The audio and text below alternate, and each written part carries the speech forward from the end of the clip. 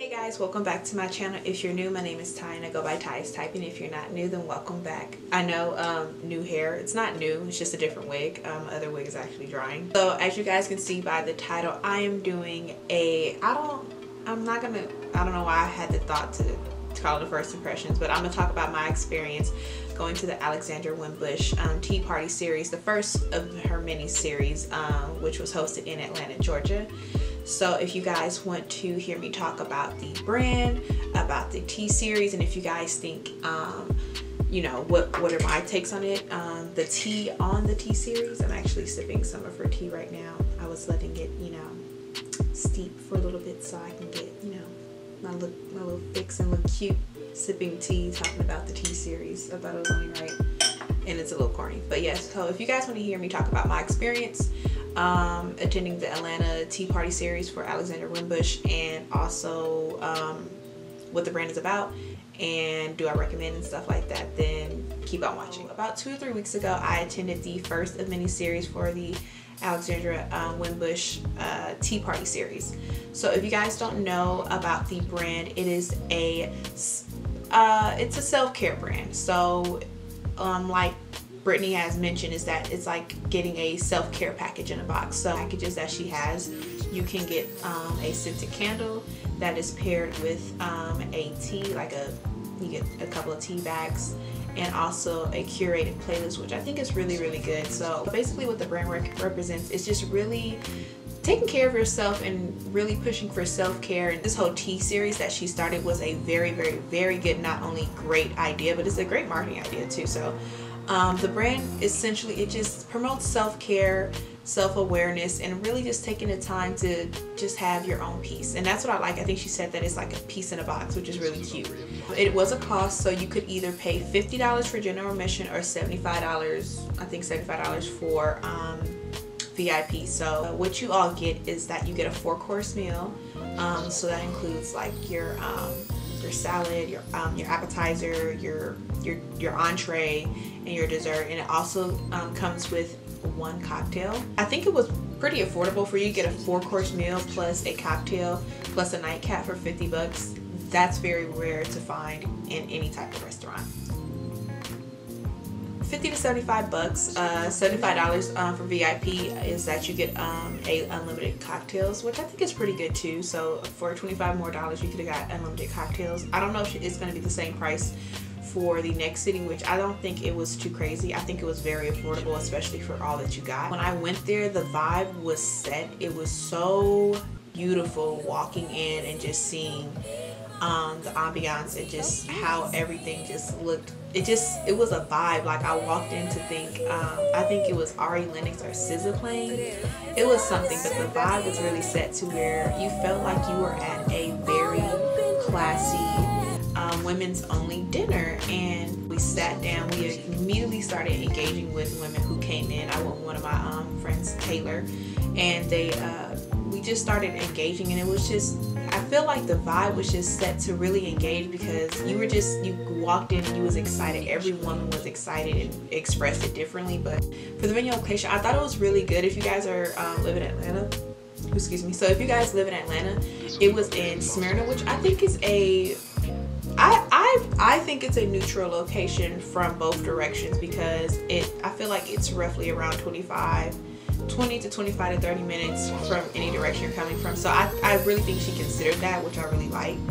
And I personally love the Smyrna area, so you know, I'm a bit biased for that, but I personally think it's a good neutral location to tell people to come to. It wasn't hard to find, and it wasn't hard to find at all, but again, it was really beautiful. It was just, the vibe was just so beautiful. And like, I hope these clips got some of the music that was playing in the background, but you just felt calm and relaxed and just like at an upper class, like members only, but not like in a bougie snarky way. Just it felt good. It was bomb. It was beautiful. It was all that. So the bar, she set the bar already right there. The bar was set now. However, since Atlanta is a bit bipolar with weather, we did have to change locations. But what I appreciate is that she already had a plan A, B, and C, because literally when we felt like the slightest bit of drizzle, We collected our items that we had. We just had finished, I think, our salads. Yeah, I don't think we got to, no, we haven't gotten to our appetizers. So we caught it pretty early, and we went into the inside the venue because it was outside, as you guys can see at first. And we went inside, we were waiting for them to set up. They were super nice. The people who were helping setting up, like the servers and things like that, who she had and stuff like that, were getting our plates, helping us get our bags and stuff like that. And we only waited for about maybe 10 minutes max, and we went inside. Inside was beautiful too. They had like this chandelier and stuff like that. It was, again, upper class, and I really did appreciate that. Even though she already had it set to be outside, and of course it was already beautiful, and I'm sure it would have ended on a great note. The fact that she was prepared to do that, I really appreciate that. And it still set the vibe and the tone. I actually feel like she should do that for all the other series. I think it was really cute. I don't know why, like, I know it wasn't planned, but I think going inside for like the main entree and the dessert was really, really cool, and it kind of made me feel like, you know, it was setting the tone again. But I know she didn't plan it because of the weather, but I really like that she did accommodate that for us. So now the food. The food was freaking amazing. Let me see if I can remember exactly. I'm gonna look at my phone to see exactly what. The first item is a baby farm greens. So it was baby farm greens topped with watermelon, radish, candied pistachios, garlic croutons with a champagne vinaigrette. Now I'm a foodie, so I'll try anything once when it comes to food, and I'm very I like to experience a lot with food. So I know some salads like that, people are like, that sounds too like out of my realm, or that sounds too much to experience, but it was really, really good. I didn't hear anybody complain about the salad. I thought it was amazing. It was very fresh. Everything that she had was super, super fresh. So then after the salad, we had a jumbo lump crab, avocado, and mango tower served with a papaya puree. Then we had a choice of grilled salmon or grilled chicken served with margarita tomatoes and a basil balsamic reduction served with Yukon gold smashed Parmesan potatoes and lemon asparagus. And then to end, we had New York cheesecake with a warm berry compote and signature tea craft cocktail. It was pomegranate ginger, which is a tea I'm drinking right now, cocktail spritz. And we also at the end had Alexandra Winbush lemongrass tea with a shot of, I'm gonna put it right here. I'm not about to embarrass myself. But so the food and everything was really, really good. The salad was amazing. The jumbo lump tower was freaking amazing, and I literally screenshot. And then the tea. First of all, the presentation of all the food. I literally felt exquisite. I felt fancy. I felt rich. I felt loved. I felt blessed. Like, that's literally how I felt in it was a true experience. Like, it wasn't rushed. I didn't feel like I was, you know, like, where's the food at and stuff like that. And it wasn't awkward. And I think that's something that I appreciated too, is that she set the vibe so well that it made it almost impossible not to talk to someone or engage with someone.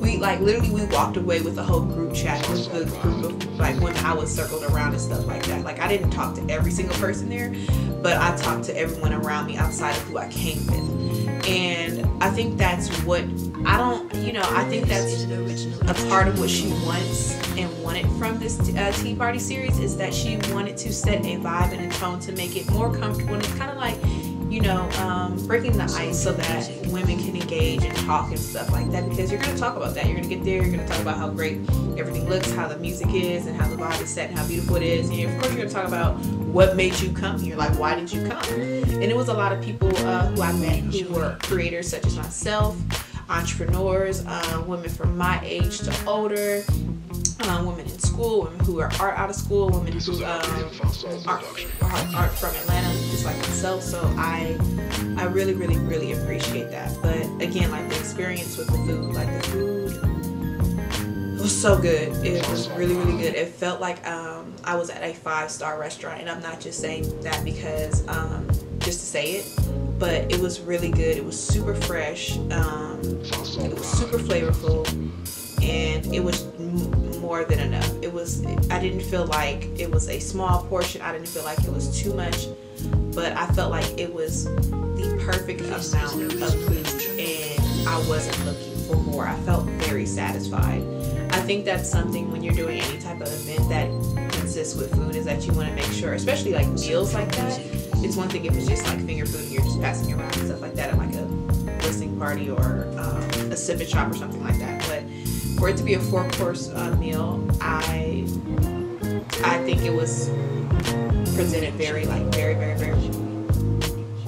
Driving that fast at 2:31 p.m. I didn't hear no one not talk about food every time, like talk about how good it was. So my only thing, and I don't know if I saw this as an option because I could eat salmon or chicken. My only suggestion is just, not suggestion, but like thing that I wondered is that if she would consider having like a vegan or vegetarian option, just because I know some people don't eat meat. But I don't know if she had that as an option, because of course I'm just going through and taking my stuff and paying for it. But if she did, then my bad, Brittney, I didn't need that. But if she didn't, I would just think like maybe do that, especially there's a lot of people who are not eating meat, and there's a lot of people who are pushing towards being vegan. And the entire time I didn't feel awkward. I think that's what I really appreciate. You know how you go to events and you go to like a dinner event or a women's circle or women's dinner and stuff like that. It can be real awkward. People don't want to talk. Again, like I think she set the vibe so well to where it made it really impossible not to talk, because you would talk about something, you would find something to talk about, whether it's from the music selection to the food to the venue to how you heard about Alexandra Winbush or anything like that. So I think that was what she was gearing towards, because she didn't have to force anybody to talk. It was genuinely, and I really hope that all women in all the cities that she hits really picks up on that. But I really enjoyed it, and I think it was one of the best events I went to in Atlanta that was geared, like, especially for like women in Atlanta to not only enjoy like a beautiful and flavorful and bomb, I'm gonna keep talking about food because I love food, 4-course meal, but engage in like really stimulating conversations. Like, it was just so refreshing to talk to other women who share the same space as you, not exactly, but you know, understand from when it comes to working a 9-to-5, wanting to pursue being an entrepreneur, to talk about the struggles as a creator, to talk about the struggles as a woman, to talk about the struggles as a Black woman, to talk about growth, to talk about the smallest thing, like things just like, you know, these are events that I feel like I wish people would push more, because I know as I'm getting older and just like really looking into like different things, it's just like, you know, going to a lounge is fun, going to a club is cool and stuff like that, even though I'm not really a big club person. But going to dinner and really engaging in conversation and really doing things that can not only be a good networking opportunity to progress you in your endeavors, from if it's you being an entrepreneur and having a business, or being a creator of any type of content, like I'm just rambling on that, but it's just a breath of fresh air to engage with other women. They don't have to be your best friends, but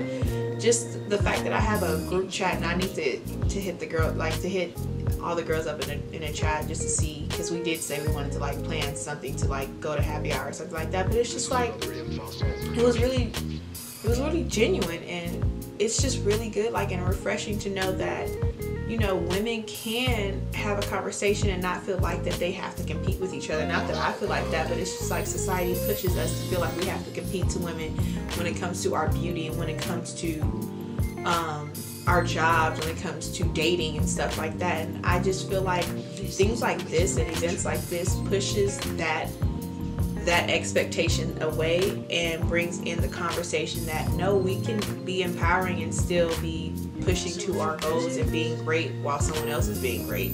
We don't have to compete with each other to be the most beautiful woman in a room or the most powerful woman in a room. It's just, you know, someone has something to offer, and I think that's what our generation is really realizing, is that, you know, we are so not only self-sufficient, but it's just such like big creatives and think outside the box, to where, you know, we're really hitting key moments in our life that are helping progress us as adults, such as things like this. I know I'm getting really deep, but it was a really great event. Like, I really had really great stimulating conversations and connected with a lot of great women. So would I recommend attending the Tea Party series? Absolutely. I think it is a beautiful event. I think it was very well planned. I feel like everyone was super professional. Everyone was super nice. The food was amazing. The venue was amazing. So I'm sure she's gonna make sure to keep selecting great venues. And I don't think it's just for women, but I could be wrong. But if you are a woman or man who loves the brand and she is hitting your city, I would definitely suggest going. The food is amazing, the vibe that was set was amazing, and the brand is amazing. And I'm inserting some clips, but I just from what she said and stuff like that too, because like her messaging behind her brand made me even love the whole experience more. Like, I knew what she sold and what the purpose of it was, but for her to really like take us inside of what type of experience that she hopes that people who purchase her self-care or piece in a box or candles or teas or anything like that, what type of vibe that she would want. And I think that's kind of what she wanted to do, was just to set the vibe of what she sees her brand as and how she wants everybody else to see her brand. So I'm rambling again, but yeah, I definitely do recommend if she hits your city to definitely go. I think it was an amazing experience. I do not regret going and purchasing my ticket. So congratulations to Brittney for the first of many tea series. I think this is going to be amazing. I loved it so much to where she said that her next one is going to be in New York, I believe. And I'm looking out for those dates to see if I can attend, because it was really fun and I just want some more food, honestly. Even if it's the same thing from the Atlanta one, I don't care. I just want some more food and I want some more vibes. So yeah, I think you guys should definitely, if she hits your city, definitely check it out, see if there's any tickets available for you to go. Take one of your favorite girlfriends or boyfriends and just head on and go. Like, I promise you, it's a good switch up to a girls' night out too. So yeah, I suggest that. So grab a couple of your girlfriends and stuff like that and go. Like, that would be really bomb. I'm gonna link her brand down below, and you can find all of her products, from her bundles to just candles, teas, and all that. And I'll also link their Instagram below too, and her actual Instagram too. I hope you guys enjoyed this video, and for me just talking about my experience for it, and just enjoy, you know, hearing what I gotta say. If you guys like videos like this and want me to attend more stuff like it's within the Atlanta area to talk about if I think you should attend or not, let me know. So again, congrats, Brittney. This was amazing. I had so much fun. I can't wait to see where you take Alexandra Winbush, and I'm very excited. This tea is amazing. Our candle smells wonderful. Thank you so much for watching. I hope you guys enjoyed this video of me talking about my experience. And until next time, I will see you guys on my next video. Bye guys.